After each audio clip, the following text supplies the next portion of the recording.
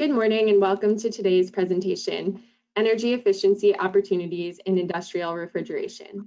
I'm Olivia Newport, a webinar support contractor to the U.S. Environmental Protection Agency. Before we get started, let's review a few housekeeping items. Audio is available for this presentation through your computers, mic and speakers, or by telephone. Your call-in number, access code, and audio pin are in the audio section of the control panel box on the right-hand side of your screen. All attendees have been muted to minimize background noise. If you have a question, please type it into the questions box on the upper right-hand side of your screen, and we will try to address your question at the end of the presentation. If you are experiencing any technical difficulties, please contact us through the questions box, and we will try to troubleshoot the issues. Also, please note that there will be a post-webinar survey that appears in your browser when you exit the presentation. We appreciate you taking the time to provide your feedback. And with that, I'll pass it to Peter Piergiovanni, who will introduce today's speaker. Hello, everyone. My name is Peter Piergiovanni. I'm a mechanical engineer, professional engineer with the EPA, Region 3, based out of the Philadelphia office. And I manage the pollution prevention program for our region. And as part of that program, we have partners in the field, such as the University of Delaware. And as a partner, they help manufacturers and businesses with technical assistance in reducing pollution, reducing the use of energy, and saving money.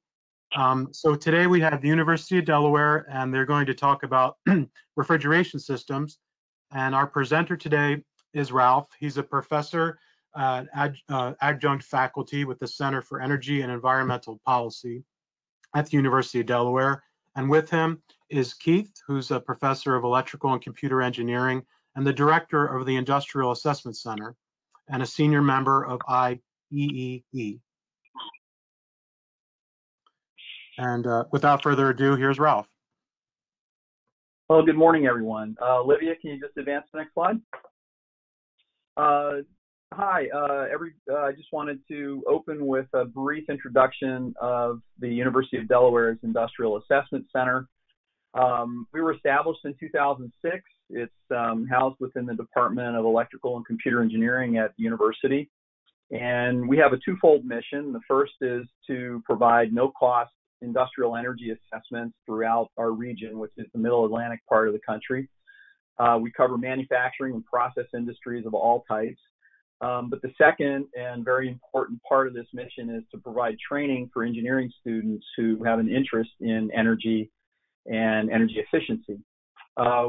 Since about 2017, we've been doing assessments under an EPA pollution prevention program grant targeting food and beverage processing.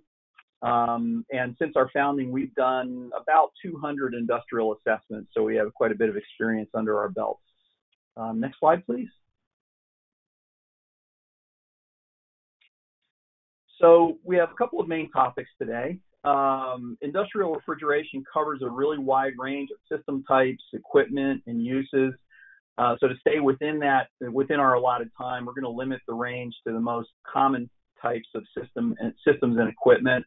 So we'll start with a refresher on the basic refrigeration cycle and the main components. We'll summarize several energy efficiency opportunities for the systems, equipment, and refrigerated spaces. And then we'll wrap up briefly. Hopefully we'll be able to take a number of questions at the end. Next slide. All right, so we'll start with refrigeration basics. Next slide, please. So first and foremost, what is refrigeration? It's basically how we move heat from a colder space to a warmer surrounding environment. To move that heat, we use a refrigerant fluid, which has a low boiling point at atmospheric pressure. And then we have to add work to raise the pressure and also that boiling or condensing point temperature of the refrigerant using a compressor. Next slide.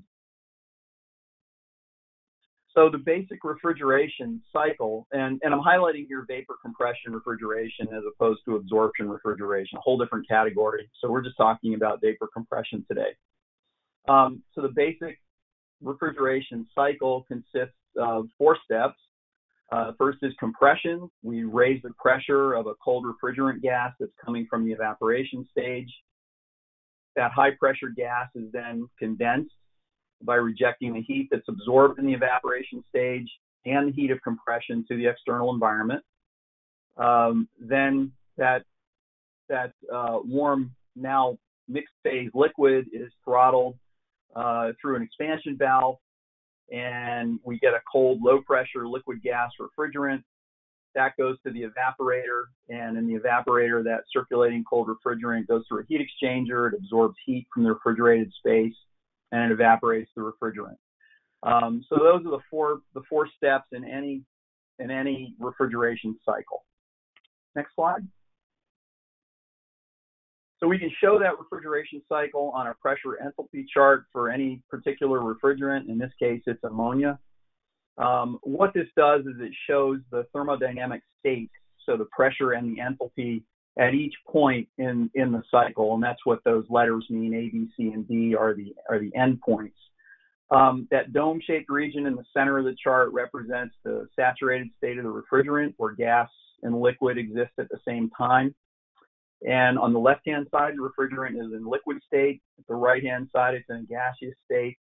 Above the top of the dome, we're in an area called the triple point, where the refrigerant is at such a high pressure, there's really not a difference between gaseous and liquid phases. Refrigeration cycles don't operate above the triple point. Normally, they operate well below that, within that region that you see on the chart. So the next slide, please. Just a little bit about some of the refrigerants that we encounter in any refrigeration system, not just industrial. There are a lot of different kinds of refrigerants, different properties, different uses, and they break down really into two families, or three families. Halocarbons, which are CFCs, not in very common use today. HCFCs and HFCs, hydrochlorofluorocarbons and hydrofluorocarbons. There are hydrocarbon refrigerants like ethane and propane, which aren't used very much, and then inorganic refrigerants like ammonia and CO2. The most commonly used refrigerants in industrial applications are ammonia, R22, and various refrigerant blends. And in large industrial systems, primarily ammonia is in use as the refrigerant. Next slide, please. This is a table that's mainly meant for reference purposes. It shows a wide variety of refrigerants on there. R717 is ammonia. That's highlighted in the blue on the slide. Other refrigerants, some of their basic properties are shown in the table. One of the things to note about ammonia is it has a very high latent heat of evaporation, as well as a low boiling point, which makes it very suitable as a refrigerant. However, another point about ammonia is that it's also toxic, and it has to be handled very carefully, which is why it's really limited to industrial systems. You won't find ammonia in common use outside of industrial refrigeration systems. Next slide. Okay, so now we're going to move on to different refrigeration system types. Next slide, please. So a couple of ways to classify refrigeration systems. First, by equipment configuration. Secondly, by temperature range. And then thirdly, they can be either packaged or built-up systems. Built-up systems really are engineered systems that are designed around particular processes or requirements, and they tend to be much larger systems. Packaged systems tend to be much smaller, using standardized components, and usually at least, for example, in food processing, you'll find packaged systems in use for smaller coolers and freezers, whereas in large industrial systems, they might be used for large tunnel chillers or spiral freezers, things that are systems that are usually a lot bigger than small coolers. When we talk about equipment configurations, there are really three types. Two of them are limited to ammonia refrigeration. Direct expansion systems are generally packaged. They generally use the HFC and HCFC refrigerants.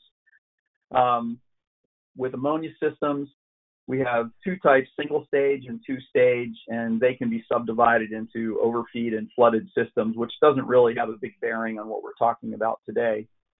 The other way to categorize systems is by temperature range.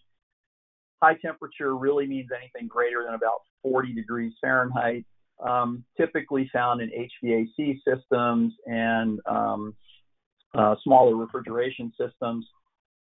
Medium temperature between about -25 and 40 degrees Fahrenheit. Low temperature, less than -25. There are also very low temperature systems, which would be considered cryogenic systems. We're not going to be talking about those today. Next slide.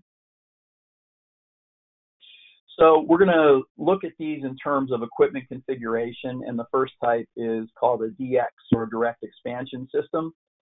This shows a schematic for that system.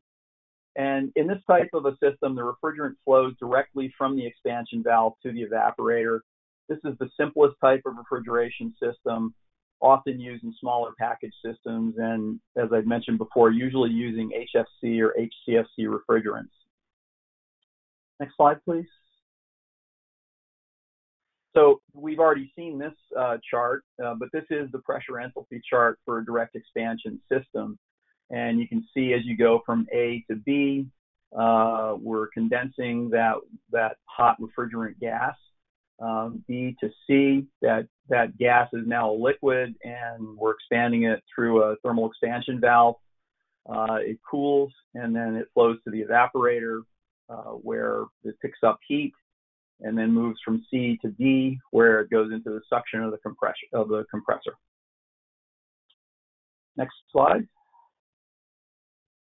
Okay, in a single stage ammonia system, this is the second type of system, these are generally used in larger, low, and medium temperature applications. These are a little bit more complex, although they're usually more efficient. And what distinguishes this type of system from a direct expansion system is that when the refrigerant leaves the expansion valve, it flows to an accumulator where there's separation between the saturated gas and the saturated liquid that's coming through the expansion valve. That liquid flows to the evaporator while the gas flows back to the suction of the compressor.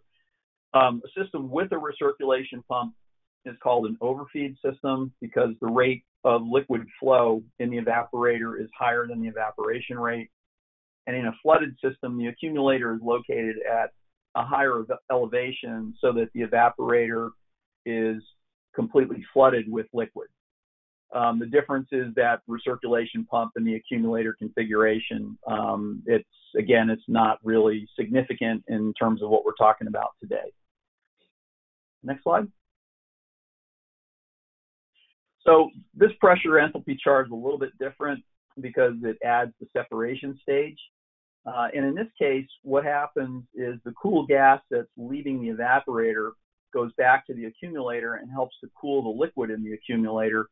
It improves the efficiency of the system. We're picking up a little bit of benefit by circulating that cool gas back over to the accumulator. Next slide. And then finally, we have two-stage systems. And you can think of this as two cycles that are stacked on top of each other. There are three pressure levels. There's low, intermediate, and high. The lowest pressure corresponds to the lowest refrigeration temperatures. A booster compressor in between connects the low pressure and the intermediate pressure parts of the system. And the high stage compressor connects the intermediate and high pressure parts of the system. These are typically used in low temperature or in multi-temperature refrigeration systems.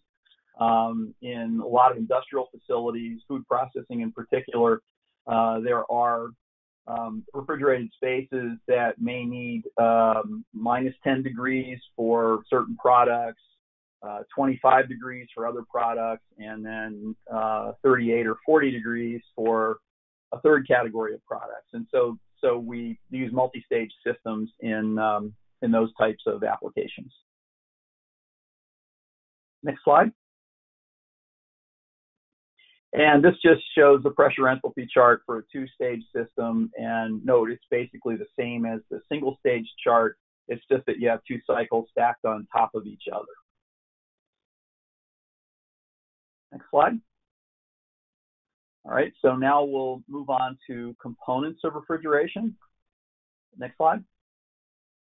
So three major components in any refrigeration system, again, are compressors, condensers, and evaporators. And this is where many of the opportunities for improving efficiency exist. The compressor is really the driving force to move heat from one place to another. It's by far the biggest energy user in the system, and its job is to compress that refrigerant from low pressure vapor to high pressure vapor. Condensers are where heat is rejected in the system and dissipated to atmosphere. We use energy there in fans primarily, and if it's a wet system, an evaporative or a cooling tower type of system, there are spray pumps that are used for water. And then thirdly are the evaporators. This is where heat is removed from the refrigerated space, usually with air circulating over coils. Fans and pumps can add loads to the refrigerated space, and it's usually the second largest energy user in the system. Next slide. Okay, so first we'll cover compressors and compressor controls. Next slide. So there are two main categories of compressors that are used in refrigeration systems. There are positive displacement and centrifugal compressors. We're only going to cover reciprocating and screw compressors. There's a very wide range of different types of positive displacement compressors. Centrifugal compressors are most common in HVAC applications and in some industrial process chiller systems. So we're gonna focus on reciprocating and screw compressors.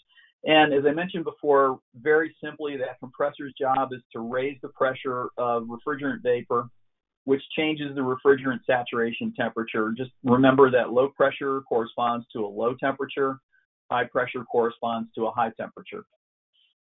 Next slide. So first we'll cover reciprocating compressors. This is the oldest technology on the market, but it's still very common.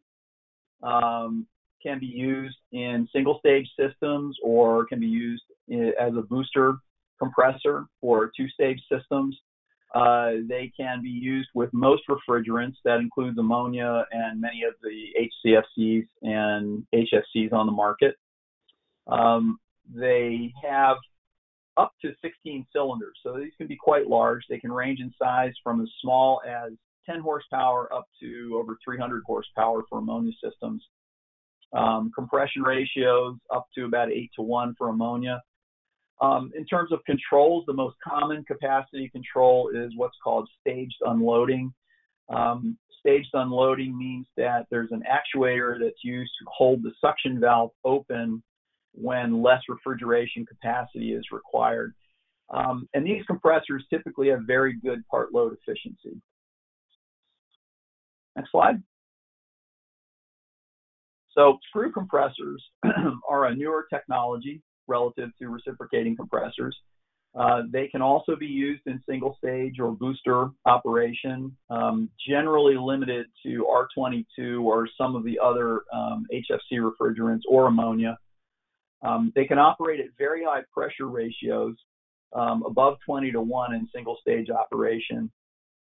They can be very large. They can exceed 1,000 horsepower in some applications. In my experience, it's more common to see them in the range of anywhere from 150 to up to maybe 400 horsepower. They can either be lubricated or non-lubricated, single screw, twin screw. A lot of different configurations are available with these compressors. They have two common capacity controls. They can be either variable displacement, the most common being slide valves.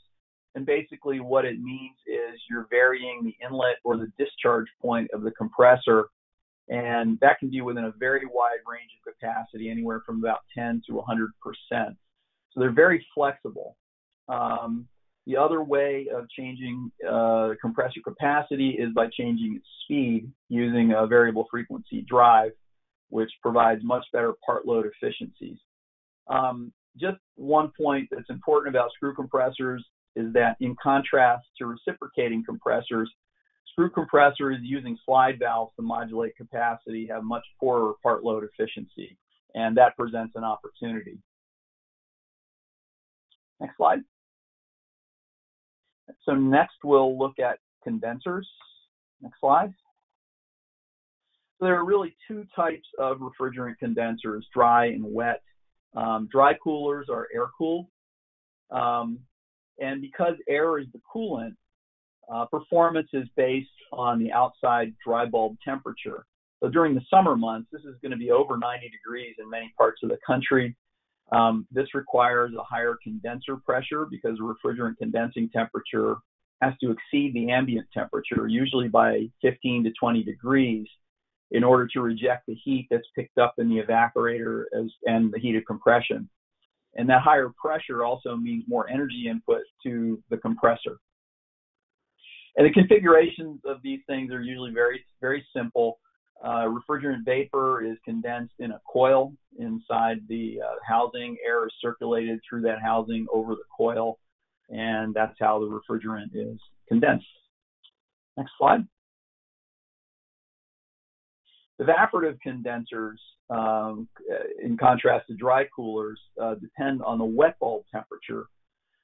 Water is usually circulated over the cooling coils, and air is drawn up through the condenser.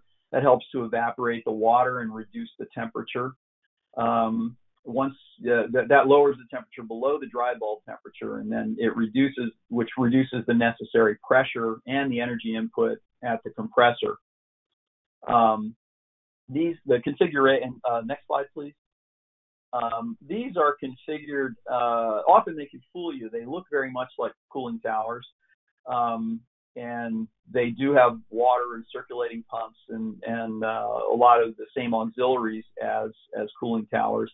But the refrigerant is circulated directly into the tower or into the evaporative condenser, and water is usually trickled over the coils to aid cooling. Next slide. Cooling towers operate in the same way as evaporative coolers. The main distinction is that there's some sort of an intermediate fluid that's being used, such as glycol. So instead of the refrigerant going directly to the condenser, there's an intermediate. Next slide. Okay, finally, evaporators as the third major component in the system. So the next slide, please. This is the heat exchanger that's located in the refrigerated space. Heat from the space is transferred to the refrigerant, causing it to evaporate as air is circulated over the coils. There are many types, a lot of different features and configurations, but the most common ones are finned coils with either axial or centrifugal fans circulating air over the coils. There are a lot of other features that are incorporated into evaporators, and these include different types of defrosting, different ways to manage airflow in and out. They can be freestanding, they can be suspended from the ceiling, they can use centrifugal or propeller fans, belt or direct driven. I think you get the idea that there's a lot of variety in the way evaporators are configured. And it depends a lot on what the requirements are in that refrigerated space. Next slide. This is just a quick sampling from one manufacturer of the different configurations of evaporative coolers, evaporators. And they include many of the things that were mentioned before, different fan configurations, ceiling suspended, floor mounted, and so on. Next slide, please. One of the things that affects energy consumption in the evaporator is the type of defrosting. And this table summarizes different types. I won't read through all of these details. That can be there for reference. But we're going to concentrate on the first three, which are hot gas, electric, and off-cycle when we get into the energy efficiency part of this. Next slide. So now we get to the opportunities for energy efficiency improvements. And next slide.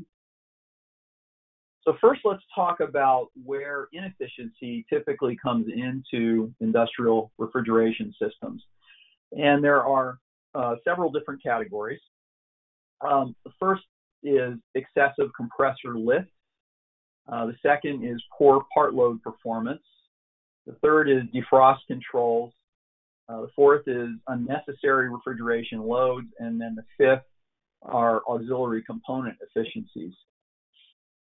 We'll start with the next slide and talking about excessive compressor lift. As we mentioned before, the compressor is the largest energy-using component in the refrigeration system. And there are basically two methods to reduce the lift across the compressor. The first is to increase the suction pressure, and the second is to utilize floating head pressure control, which is a way of reducing discharge pressure. Next slide. So compressor lift starts with, you have to start with the understanding that the pressure-temperature relationship is fixed by the refrigerant properties, and the input power is proportional to the compressor lift. So that's just simply the difference between suction and discharge pressures. So by either increasing suction pressure and or decreasing discharge pressure, we can reduce the compressor input energy. A couple of points about input power. Because the condensing and the evaporation temperatures are often fixed set points, we have to remember that the condensing temperature is usually about 15 to 20 degrees Fahrenheit higher than the highest ambient temperature, and that can be either wet or dry bulb, depending on the type of condenser. So, for example, on a 90-degree summer day, the condensing temperature of the refrigerant can be 15 to 20 degrees higher than that, so up to 105 to 110 degrees. The suction pressure is usually based on evaporator design temperature differential. That's the difference between the refrigerant temperature and the space temperature of about 12 to 15 degrees.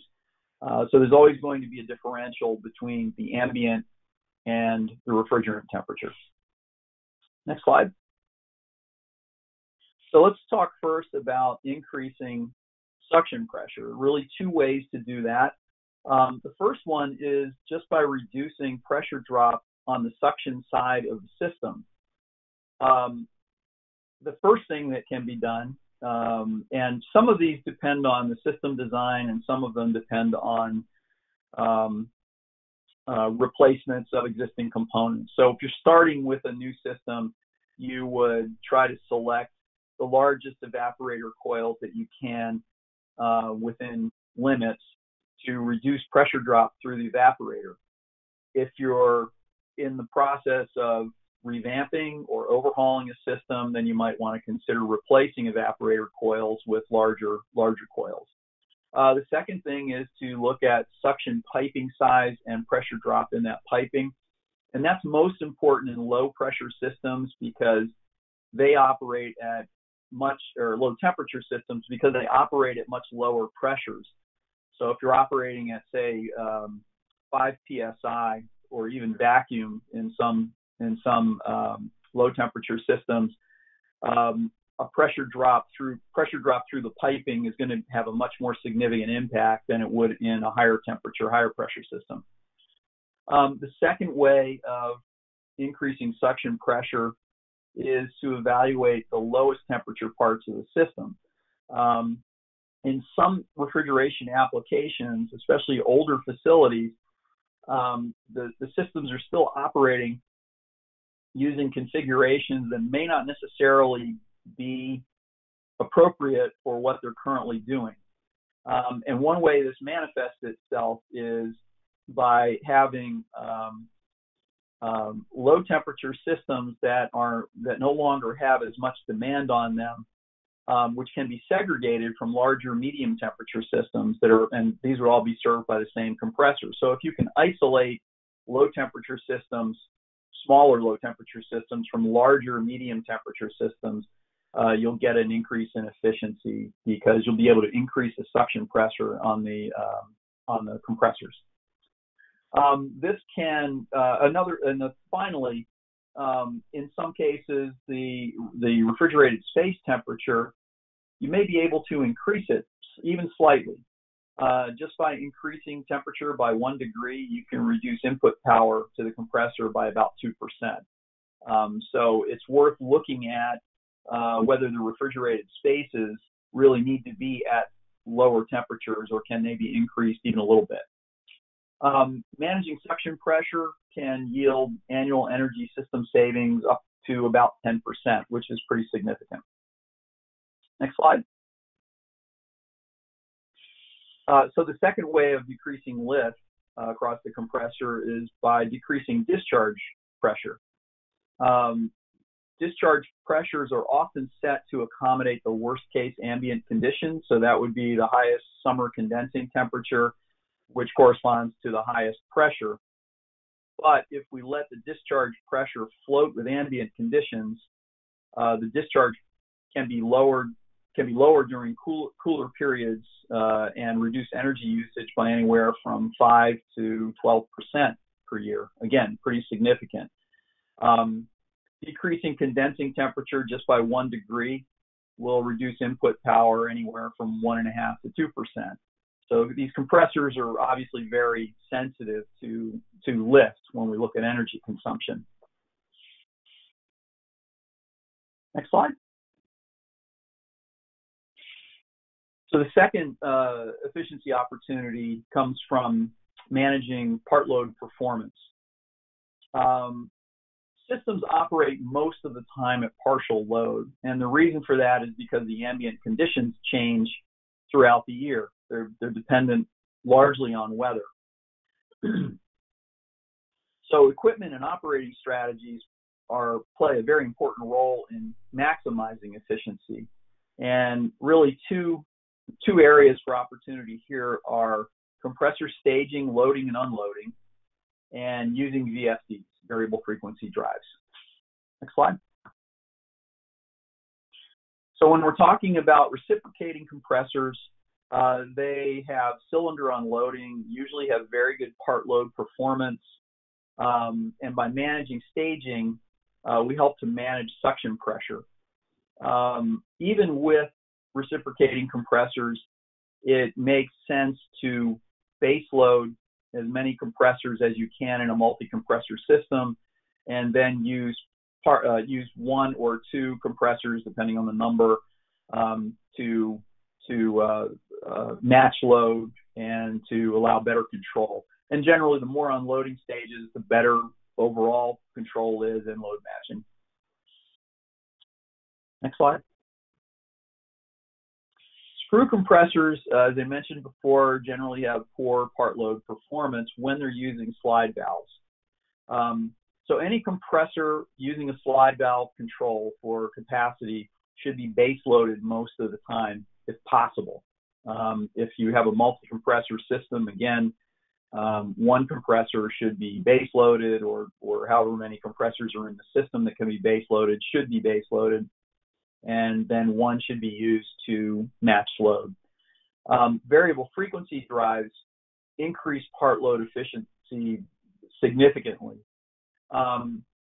If you look at the chart, which is really just for illustration purposes, but still pretty accurate, a screw compressor operating at 50% capacity under slide valve control is going to use 75% of the input power to provide that 50% capacity, compared to a VFD where 50% capacity means you'll be just a little bit above that. You'll be closer to 60% of input power. So partial load performance on screw compressors is an issue, and if VFDs are an option for those compressors, they should be used. The energy savings can be very significant. Next slide, please. And finally, we'll talk about sequencing strategies. I've mentioned some of this as I was going through the different compressor types and controls. But basically, sequencing strategies should be designed to match the load with all but the last compressor operating at or near full load. That maximizes the efficiency of those compressors. In systems where you have both screw compressors and reciprocating compressors, screw compressors should be base loaded as much as possible, especially if they use slide valve control.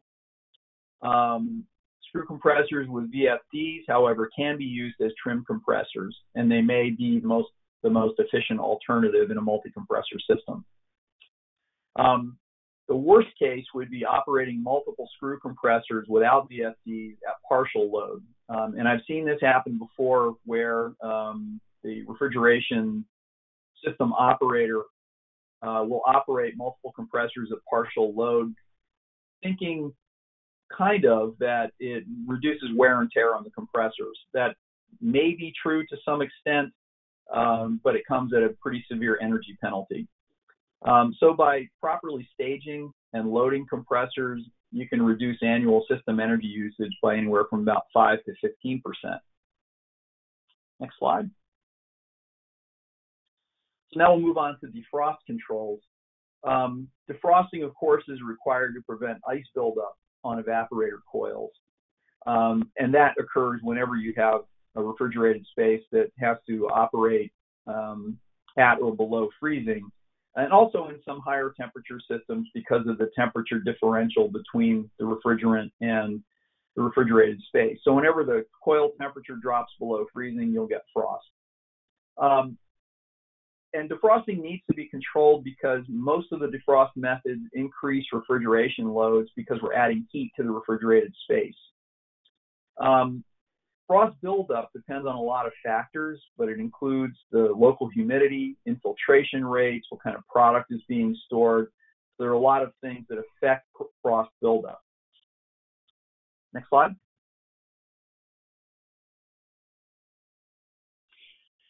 So let's talk a little bit about the defrost methods before we get into how to improve energy efficiency there. The first one is air defrost. And this is very simply where the evaporator fans stay on to melt the frost when the refrigerant is shut off. This can be used when the refrigerated space temperature is above 32 degrees, and it doesn't add heat to the refrigerated space. So in those applications, it's the most efficient type of defrosting available. The second type is very simple. It's electric defrost. It just uses electric heating elements to melt the ice on the coils, but it's the lowest efficiency in terms of electricity usage. Electric defrost tends to be more common in smaller packaged systems. And we've seen this even in places where air defrost could be an option. The third is hot gas defrost, and basically what that does is take hot gas from the compressor discharge and goes through a valve train during certain cycles to discharge to melt frost from the coils. Next slide. So how do we improve defrost controls? Regardless of the defrosting method, the key objective is to minimize both frequency and duration of defrosting. The most common kind of control are time clocks, but it's an imprecise method. The reason is because of all of the variability that you get in ambient conditions, particularly humidity. And the tendency is to set the clocks up in a way that assures that the coils are defrosted, but may actually be running them too frequently. A second way of doing that is using something called liquid runtime controls. This measures the amount of time an evaporator is in the cooling mode. So after a given amount of time, it will go into the defrost cycle and makes defrosting less frequent when you're in a low demand period. And then third is frost sensors. And frost sensors measures frost buildup directly to start and stop the defrosting cycle. Probably the best option in terms of control, a little bit more expensive, and usually it's on larger systems and larger evaporators. But the point is that actively managing defrosting, both frequency and duration, can reduce system energy usage by about 3%. So it's a pretty significant savings. Next slide. I want to talk specifically here about hot gas defrost and improving those types of controls. Hot gas defrost is unique because of the way it uses the compressed gas discharge from the compressor. The objective is to really avoid sending back a lot of vapor to the compressor suction, because that's a source of inefficiency. So what we're trying to do is get as much of that gas to condense in the evaporator during the defrosting cycle as possible. In a multi-stage system, that condensed gas should go back to the compressor with the highest suction pressure. Sending it back to the low stage is also a source of inefficiency. Regulators should be sized and adjusted to avoid too much defrost gas flow. That's a common problem. And something that's a little bit newer are automatic liquid drainers. They're a lot like steam traps, and what they do is separate the liquid refrigerant going back to the system from the vapor. So we're trying to reduce the amount of vapor going back. Next slide. So we're going to switch topics to unnecessary refrigeration loads. Couple of different categories there, actually several different categories there. One has to do with refrigerated space design and insulation, infiltration, refrigerant line insulation, parasitic loads, destratification, inventory management. It covers a pretty wide range of topics. Next slide. So regarding refrigerated space, first thing that should be done is a review of design and operations. And first and foremost in that is answering the question, is the space being used for the design purpose? If a space is underutilized, or perhaps the temperature ranges have changed, but the main mechanical configuration remains the same, that may be an opportunity for repurposing, repiping, adding controls, changing control set points, and so forth, that are very simple, easy to do, and can yield pretty significant efficiency. Second thing is reviewing insulation levels and operating temperatures. Older spaces may not be insulated to levels that are appropriate for energy efficiency. Temperatures may be set too low for what the product is. All of those things should be reviewed. And then finally, just managing inventory loading and unloading, mainly to avoid unnecessary entry, which is a big source of infiltration. In terms of reducing infiltration sources, the idea is to reduce both sensible and latent loads. You want to try to reduce as much of the humidity entering the space as you can. That reduces defrost requirements, which is a significant load on the refrigeration system. And finally, looking for opportunities to apply strip curtains, fast roll doors, vestibules, and other means of reducing the amount of air in and out of the system. Thirdly, reducing parasitic loads for lighting. Many of the larger refrigerated spaces that we go into have HID lighting and fluorescent lighting. Those can easily be replaced with LED lighting. You can use occupancy sensors, and that has an impact on the overall heat load in the refrigerated space. And then finally, destratification. In high bay refrigerated spaces, the cold air tends to settle, of course, but Temperature sensors are often located high up in the space, and that can cause unnecessary evaporator operation, which is now a higher refrigeration load than is really necessary, and it may be overcooling the product below. So destratification can be accomplished in a number of ways, including using hoods on the evaporator fans, separate destratification fans, socks over the evaporator hoods. There are a lot of ways to help with that. But basically the idea is to try to equalize the temperatures so that you're neither undercooling nor overcooling. Next slide. So now we get into other component efficiencies, evaporator fan motors, condenser fan motors, and heat recovery. The evaporator fan motors on larger systems use VFDs where possible.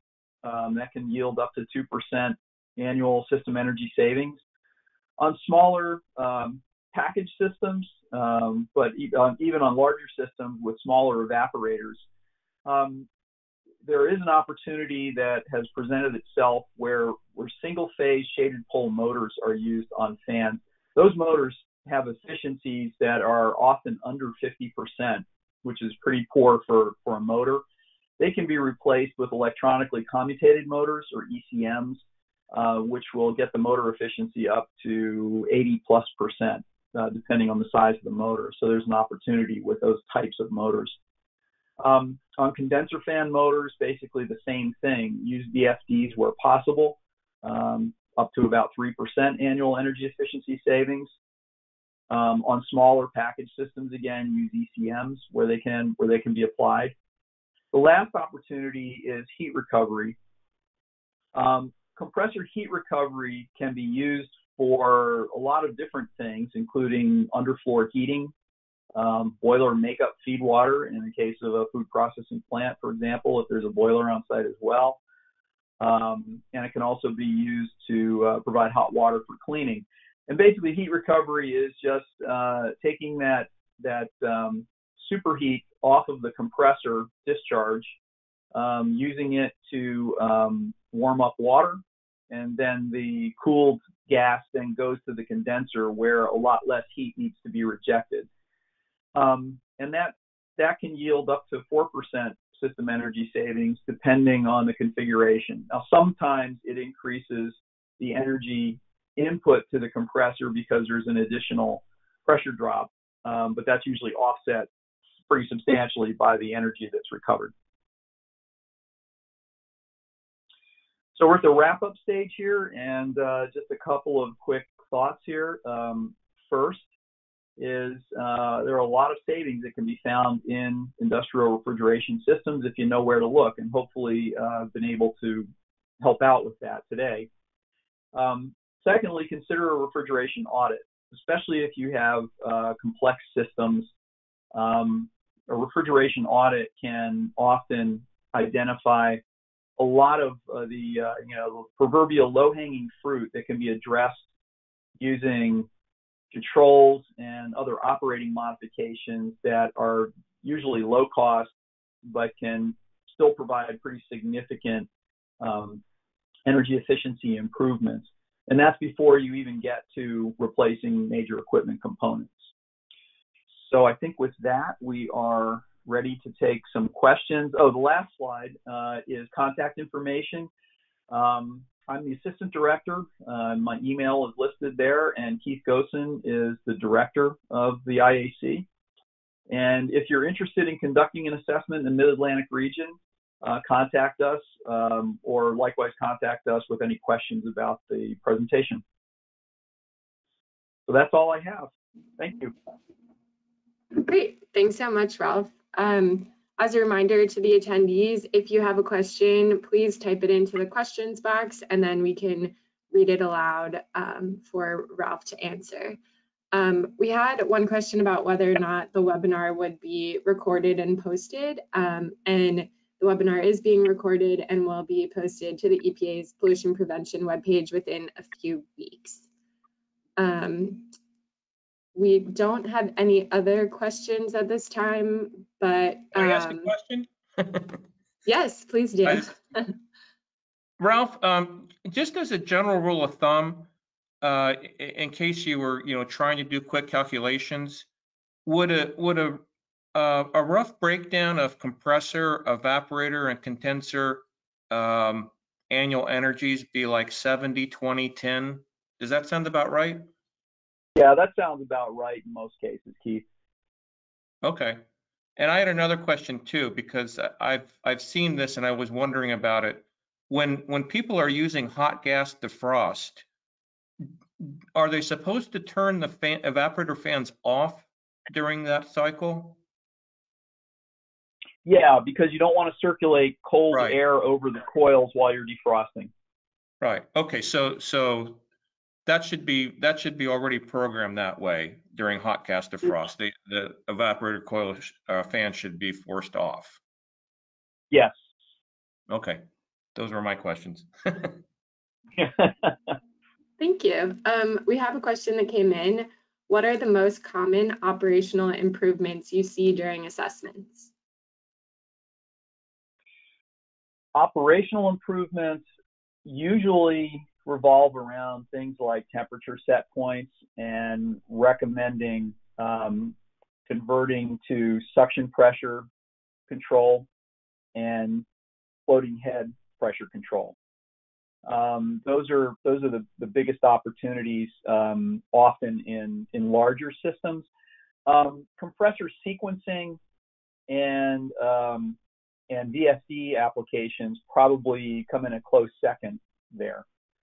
Many of the plants at least that I've seen, tend to do a pretty adequate job with sequencing. It varies from place to place, of course. But I'd say the most common recommendations are, look at the temperature set points and consider suction pressure and discharge pressure control. If I could just add there, I mean, it seems a bit astonishing, and there's actually operational reasons why people don't put their evaporator fans in automatic mode. But I see lots of cases where the fans are continuously on when they could be in fan automatic mode. So that's one I see a lot. Okay, thank you. We've had a couple more questions come in. The first is, does the Udall Center cover Kentucky? And if not, do you have a referral for Kentucky? We don't cover Kentucky. No. But Keith, I think the closest IAC there would be in either Ohio or Tennessee or North Carolina, depending on the location in Kentucky. Yeah, I think it would be the University of North Carolina. Okay, thank you. When is it worth to put a VFD on a condenser / evaporator fan? I'm sorry, when is it? Could you repeat that? Sure. When is it worth it to put a VFD on a condenser or evaporator fan? I think the rule of thumb with VFDs is that one qualifier to start with. If you have 2-speed fans on an evaporator, some of them come equipped like that, it's probably not worth it. VFDs would be applied typically when you have 3-phase evaporator fans and the combined horsepower, because you don't have to put an individual VFD on every evaporator fan, but I'd say the combined horsepower in any given space should probably exceed 5 or 10 horsepower. Okay, thank you. Our next question is, have any industry case studies been developed showing savings of particular facilities? We were working on that, and then COVID-19 hit, so it was hard to get the attention of some of the places where we've done these assessments. So we haven't put together those case studies yet. Okay, thank you. Another question is there a specific way to calculate the impact of operation changes, such as increasing condenser temperature on energy efficiency? like how the energy savings is estimated? Yeah, but with if you're considering changing the temperature within a refrigerated space, there's a direct correlation between the temperature and the evaporator pressure, and essentially that raises the suction pressure to the compressor, and that can all be worked out using characteristic curves from the compressor, and actually you can do it by experimentation too. We've encouraged some plants to do that, where they just change the refrigerated space temperature by a couple of degrees, and they monitor the compressor power over a period of time, kind of compare A to B, and see for themselves what they're likely to save. But the rule of thumb is back on that one slide: by raising suction temperature by 1 degree Fahrenheit, you can reduce compressor power by about 2%. So that's a rule of thumb that can be used to estimate. Okay, thank you. Our next question is, do you recommend replacing fans to lighter fans in evaporators for energy efficiency? Lighter fans? No, we've never recommended that. I don't think you'll find energy efficiency savings by installing lighter fans necessarily. Once it's running, you know, that would affect the speed or the time that the fan comes up to speed, but I don't think it would affect the overall energy efficiency. That's really more a function of the motor and the fan type, whether it's an axial fan or a centrifugal fan. If I understood the question correctly. Okay, thank you. Our last question is, in an existing system that uses electric defrost, do you consider that a hot gas defrost system can be an alternative to improve the system? It would certainly improve energy efficiency by eliminating electric defrost. The trade-off would be the additional piping and controls you would need to add to get that hot gas over to the evaporators and returning it back to the system. So that's the kind of thing that would vary depending on the plant, and it would probably be a good idea to consult whoever manages the refrigeration system, whether it's a contractor or an in-house engineer, to see whether or not that would make sense. If it's a high enough temperature space, if it's above freezing, then I would consider using air defrost if possible. Otherwise, you'd have to go to some other form of defrost, like hot gas defrost. Okay, thank you so much, Rob. Those are all the questions that we had for today. So I think with that, we can end today's presentation. And as a reminder, a post-webinar survey will open once you close out of the webinar. If you could take a moment to respond to the survey, we would greatly appreciate your feedback. Thanks so much and have a great rest of your day. Thank you. Thank you, Ralph, Keith, Olivia.